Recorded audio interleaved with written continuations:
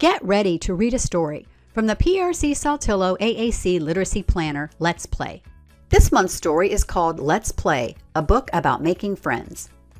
In this literacy planner, there are numerous resources to support literacy instruction with your AAC learners. You'll find resources to support literacy and learning with 12 different books. Review the monthly lesson plans that list target words, sample objectives, and ways for using these words when you engage in shared reading, play games, create sensory, writing, and craft projects. You'll love learning how our ambassadors who use our speech-generating devices or apps spend their leisure time. So let's get ready to read. Download a smart chart that supports your vocabulary. A smart chart shows the symbol sequence for the target words in the vocabularies. Use it as a tool to help communication partners know where to find words in the vocabulary. You can download a pre-made smart chart for Unity, Lamp Words for Life, and Word Power for each monthly set of target words. These smart charts were made using the Smart Chart Generator on the AAC Language Lab. You'll find the monthly downloads by going to printrom.com, Caregiver Resources, and Activities. Once you select Activities, look for the tab labeled 2024 Planner Supports. From this screen, you'll be able to download the smart charts, the monthly activities, and the social skills support set. Once you have your smart chart, you're ready for a picture walk. Help your AAC reader use the images in the story and any bold or large text on the pages to predict what the story will be about and set a reason for reading the story. Flip through the pages and point out any new or unusual words that your learner may not know. Feel free to stop the video anytime to teach and model target words, as well as make comments and connections between what your AAC reader says and the story. The title of this story is Let's Play, a book about making friends, written by Amanda McCarty and illustrated by Colleen Larmore. I see two kids on the cover. It looks like they're sitting on a bench. Where do you think they are? Inside the book, we see a lot more faces. I'm beginning to think this book is going to be about a lot of children. Lots of boys and girls are playing outside in the snow. It must be cold. They're wearing hats and coats and mittens. Some of them have backpacks. Where do you think they are? This building looks like it might be a school. I think this story is going to be about kids in school. What do you think? I'm ready to read it and find out. Let's play.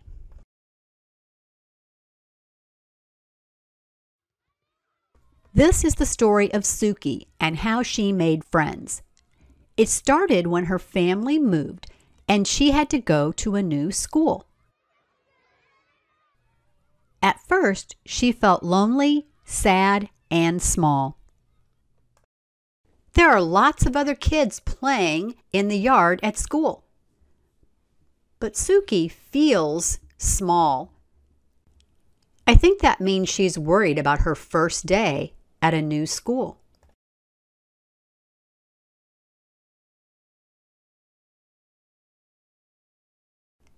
Then some of her new classmates started being friendly. One said hi to her during PE. One passed her a hoop before they all got taken. One helped her find her way when she was lost. Each time, Suki felt warm inside and wanted to be friendly back. Each time Suki talked to a new person, she got to make a new friend. What could you do to help a new friend at school?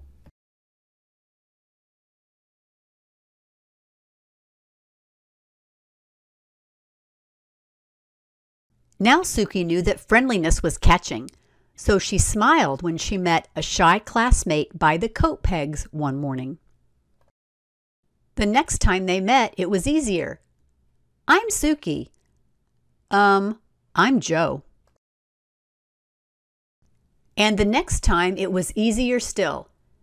"Do you want to play?" Suki and Joe were becoming friends. Suki was able to make a new friend. I wonder how she feels now.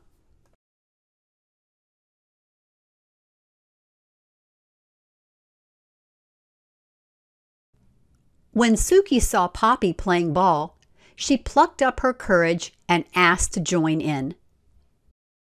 Soon Poppy's friend Stan joined in as well, and friendship grew out of a game. Suki hoped all her friends would like one another. She brought them together many times, and soon she could see they did. They were friends making friends with the friends of their friends. Suki was able to make a lot of friends when she had them play together. How do you think she feels now? She doesn't look sad anymore, does she? What do you like to play with your friends?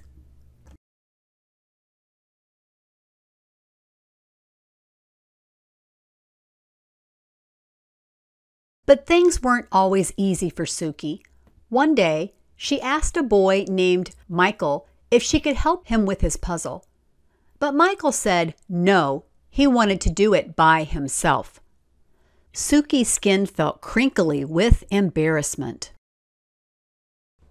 She hurried away to find Poppy.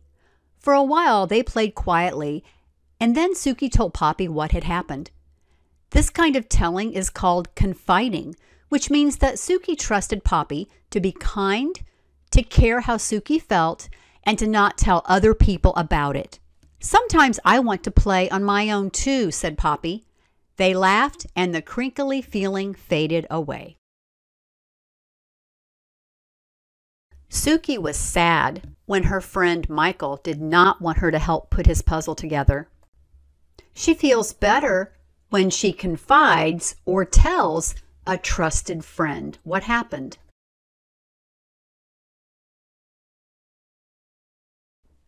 A few weeks later, Suki's classmate Alex made fun of her red hair. Joe was ready to stand up for her right away. He said calmly to Alex, "Stop being mean to Suki." "Thanks, Joe." Everyone stopped laughing, even Alex. Her joke didn't seem very funny after Joe called it mean. Joe was a brave, loyal friend that day. It feels so sad when someone says something mean about you, but it makes you feel so happy when a friend is loyal and stands up for you. One day, Suki's class put on a special show for their parents in the gym, but Joe rushed off before the show was over. "Hey, Joe, come back." He felt silly, but his friends were there to support him. Joe ran away. How do you think he feels? When a friend feels upset, we can say nice things to help them feel better. What kinds of things could they say to Joe?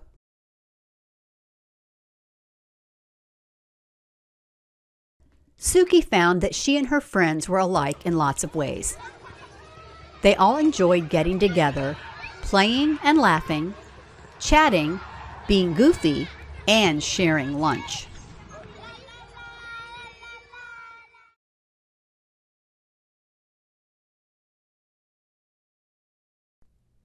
Suki was worried she would not be able to make a new friend at her school. But look at all of the fun things she can do with her new friends.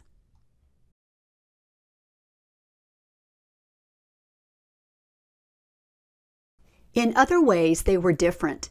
For instance, Stan didn't worry the way Suki did. Suki was late sometimes, but Joe was almost always on time. When Poppy was happy, she stood on her hands. When Suki was happy, she made people laugh.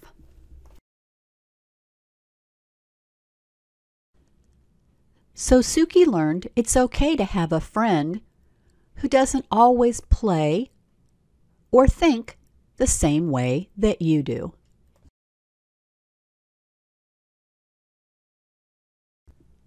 And Suki was happy, not every minute, all the time, but warm and safely happy deep inside.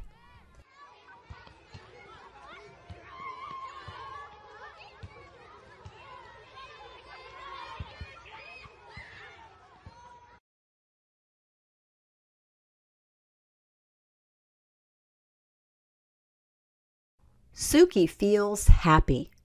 She was able to make more than just one friend. She isn't sad anymore, and now she likes her new school.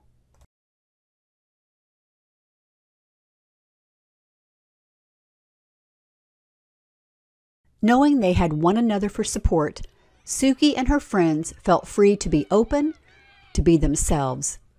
They grew closer every day. How do you think Suki feels now? She was able to make a lot of friends at her new school. They like to play and hang out. What kinds of things do you play with your friends?